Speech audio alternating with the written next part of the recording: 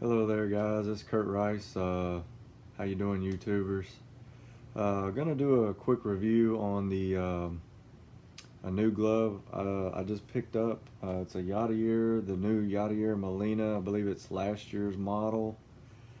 But I found it online for $189, and this is what I got right here.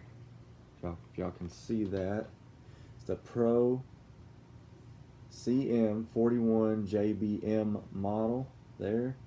You can see it's got that nice gold lettering right there. Then on the other side, if you can see it, it's got the, there we go, it's got the Pro grade, and it's got Y Molina CM41 Game Day. This is his Game Day glove.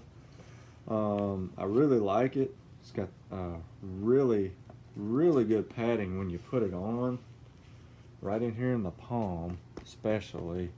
It'll keep those guys that pitch up in the upper 90s, 95, 96, 97, especially 100, that'll keep it from stinging real bad. It's got a nice mesh backing on the back here. You can see that right there. It makes the glove lighter. I've got an all leather Rawlings glove that I'm gonna do a review on that I picked up as well online. This right here, you can tell the lacing and everything is just awesome.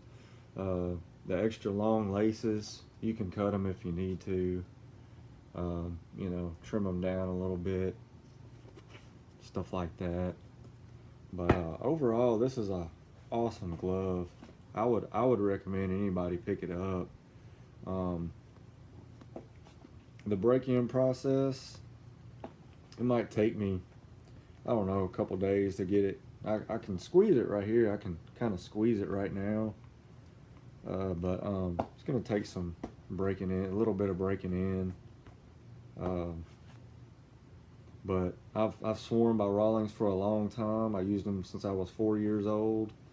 I remember having my first catcher's mitt was a Lance Parrish Rawlings catcher's mitt. That was when I was probably about 5, 6, 7 years old. I've been catching since I was 5 years old. So I've been catching a long time. I'm going on 37 now. So, but that's the review on it. There's the stitching here. But like I said, overall, really nice glove. I give it a 5-star rating. If anybody wanted to know, hey, do I need to pay that type $240, $250? I found this online for $189, and the guy that was selling them was on eBay. He's a legit guy.